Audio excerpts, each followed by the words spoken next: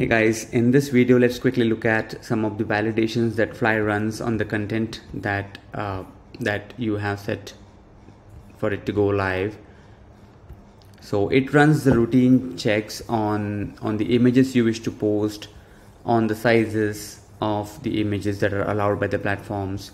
It also looks at the content length, the text length that is allowed by various platforms, and it would then validate and report the errors before you could make it live.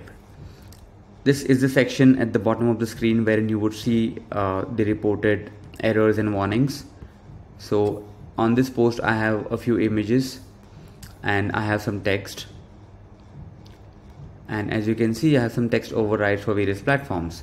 Let me delete Twitter for now. And if I wish to proceed, it will then complain about the text length being more than 280 characters than what is allowed by Twitter, and I would need to fix this in order to proceed to post this live. It is also saying for YouTube video is required, so either I can upload a video to the post or I need to remove YouTube from here. If I now wish to proceed, it will then run the validations again and complain about the length of the Twitter post being long. I can either override it for Twitter and I can make it fit within what Twitter allows for. I'll just try and shorten it to make it fit for Twitter.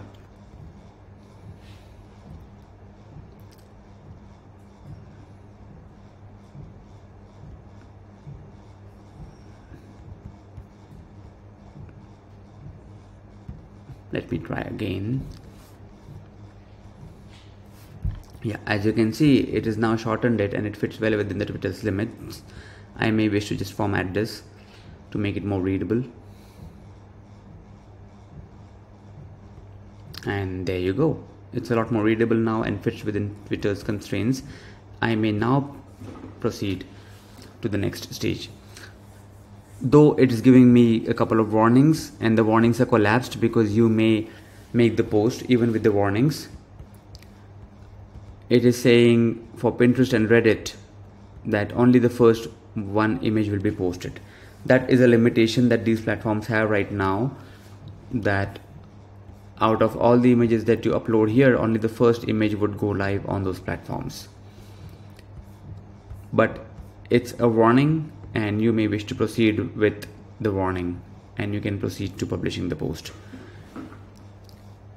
I hope that was a good intro on validations that Fly runs.